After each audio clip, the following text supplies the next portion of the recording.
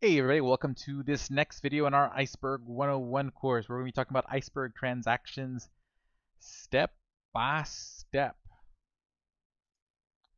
So let's take a look. So our first transaction we want to do, is we're going to take a look at a create table statement. So we're just creating a table, SQL statement as old as time. Where basically we're just creating a table. This is db1.table1 with the following schema. Now notice we have this using Iceberg clause. This is specifically for Spark. So just assume that for all these following slides, these are queries that are running specifically in Spark using the Spark SQL extensions. The specific SQL you will use for Iceberg will vary minimally from engine to engine. But generally this is kind of what you're going to see.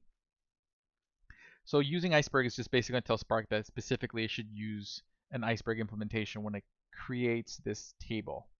Now the partition by statement, now this part is the exciting part. Take a look at the way this is like worded. So notice it's not usually like if you're using Hive or something like that, you would just say partition by, and I would say like, then I would have to create like a month or a day column, and then I would just say partition by month day. Problem is you get that problem we talked about in an earlier video where now people need to know that they need to query by these other columns that they weren't aware existed. Now here, instead of you creating all these special columns based on that timestamp column, what you do is you have these transform functions that are built in the Iceberg. So here we have hour. There's also like hour, day, month, and then there's also like non-date ones like bucket and truncate that allow you to partition in all sorts of really cool ways without having to create like additional fields. So essentially what I'm saying here is that the way I want this table partitioned is basically based on this column, but on the value of this column after it's been transformed into an hour. So I'm not creating a separate hour column, so no one needs to query an hour column. The table will just know that, hey, this thing's been partitioned based on this value, and we can take advantage of that. So what's going to happen is we create the table. Again, we're not adding any data yet. So all we've done is create, like, basically define the schema of the table and that the table exists. So first thing that's going to happen is that we're going to always work sort of like from the beginning, or really we work from the end back. So really we're writing the metadata file first that defines the table because we want to make sure that we're done. We want to make sure that we've actually like written everything we need to write before we actually commit to the catalog. So now that the metadata file is written, we can then go back and then go to the catalog and then update it saying, hey, table 1 going forward points to this metadata file. So that way when the engine goes and queries table 1 going forward, it's going to tell it to go to, in this case, v1.metadata.json. And you'll see this like when we do the next change, it's v2, then v3, then v4, then v5, then v6, and so forth.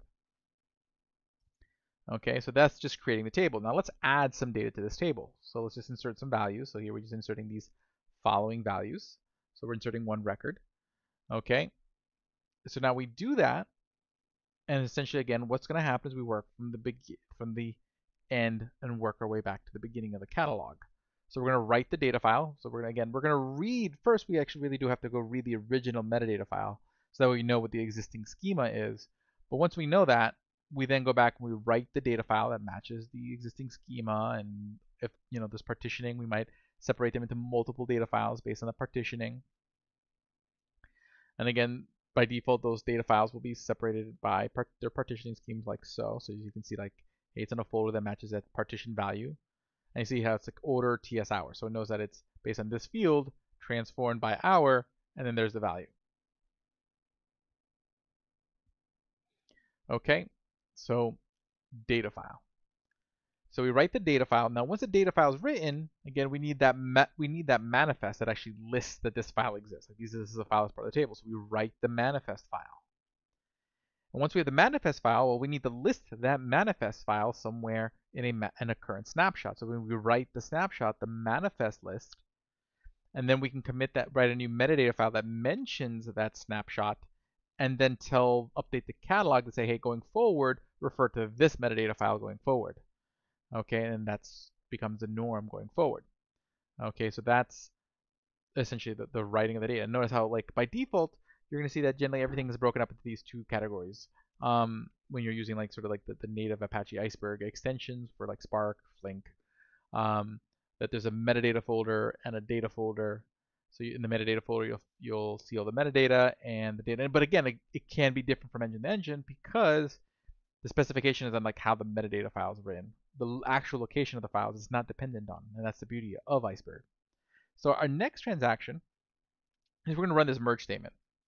So we're going to assume we have this other table, in this case called table one stage, that has all the staging data, okay, with just new data that has data that might be updated or new, that we need to kind of merge with our existing table one because we get this new batch of data and we need to merge it in with our existing batch of data. So I'm going to merge into table one using the data from our staging table, and I'm going to basically merge it based on wherever the ID matches. Okay, when they do match, whenever the ID matches, make sure you update the original records. We're not creating a new record, we're going to update the original record based on the amount field. And when they're not matched, then we're going to insert it. So like if basically we have a field that's in the staging table that's not in the original table, that means we need to add that in there. So we're going to insert it. Okay, and so that's essentially what this statement is doing. So just like before, we're going to work our way from the bottom up. So first we're going to write the data files. And once we've written the data files, and you can see like they're all written in our file structure here. Okay, once they're written, then we actually have to list them in a manifest file. Once we have all our manifest files written, then we're going to list those files in a manifest list, which is again our snapshot. And once we got our snapshot, we then create a new metadata file that lists our new snapshot and the previous snapshots. And then we update the catalog saying, hey, catalog going forward, point to this metadata file. And so now any engine that queries this table is going to be pointed to this metadata file, and they're going to have the ability to query any of these snapshots depending on the query coming in. So that's pretty cool. And you can see like all the files, see like the different metadata JSON files. And that's why, again, why we need a catalog, because you're going to end up accumulating these metadata files, and the catalog makes sure that the engine is always grabbing the right one. Okay, in the snapshot, you can see the snapshot Avro file has the word snap in it, so you know it's the snapshot file, that the manifest list, and then the manifests are just these hashed Avro files. Now in our next query, we're going to select everything from table one. So we're just going to read now. We want to read all the data. So now the pattern is we can go from the beginning to the end because we're not writing new data. So the engine needs to first find out, hey, does this table exist? So it goes to the catalog, says, hey, I'm looking for table one. The catalog says the table one, currently the newest metadata file is this one over here, v3.metadata.json. So then the engine's going to go scan v3.metadata.json. And since we didn't specify a particular snapshot, by default it's going to read the newest snapshot. So the newest snapshot points to this manifest list, which points to these manifest files or file, which then point to the data files. And then we're going to scan those. And again, in this case, we'd have no filters, so it's just going to scan everything. But that's essentially the pattern that we're going to read and understand things. Now, what happens if we get a little bit more specific? So we say select all from table one, where the timestamp is 2021-1/26. Okay. Well, here we can take advantage of the partitioning. Okay. So it's going to do the same process where it's going to go to the catalog, say, hey, I need this table. Okay, here's the newest metadata.json. Again, at this point, it knows it's partitioned by the order timestamp. So when it knows that there's a filter based on the timestamp field, when it looks at these two files here, the manifest list and the manifest file, it's going to be looking at that partition metadata and saying, okay, hey, which of these manifests do I really need to look at? Which of these manifest files which of these individual files do I really need to look at? And it's going to realize that the only file it really needs to look at is this file right here. Okay, so in that case, instead of scanning all three files, the entire table, it'll only scan this file that's in the proper partition. So you've just saved yourself some time in the scanning of the file. Imagine that at a much greater scale when you're talking about like petabytes and petabytes of data, being able to just skip, petabytes of data, you don't have to scan it because it doesn't apply to your particular query. Okay, so this is where we start really seeing like the power of Iceberg and the way it structures this metadata.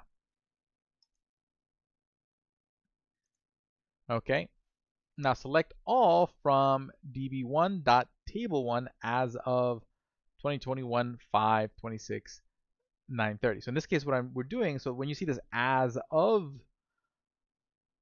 marker or this as of command keyword, okay, what it means is that we're not filtering. What we're doing is we're trying to specify which snapshot we want to look at.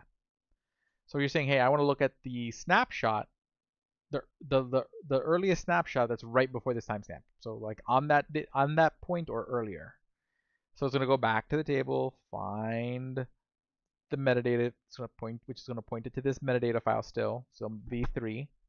But except instead of using snapshot 2, which is the latest one, well, that was created after this timestamp, so it's going to go to use snapshot 1 and then run through that process looking at that manifest list, that snapshot file, and looking at the files as it was there. So it's only looking at this file, not looking at these two files because they weren't part of that snapshot. Okay, so you can see, so you start seeing the difference in sort of the behavior and how, again, using the same set of files, we can construct different versions of the table based on like the point in time, aka time travel, using that metadata, and we can do it pretty efficiently and effectively because it's laid out in a way that's really easy to think through. So that's essentially how Iceberg transactions work. In the next video, we're going to be talking about Iceberg catalog. So what are these things that we can use as kind of like our Iceberg catalog, our Iceberg table phone book? Well, we'll talk more about that in the next video. I'll see you guys there.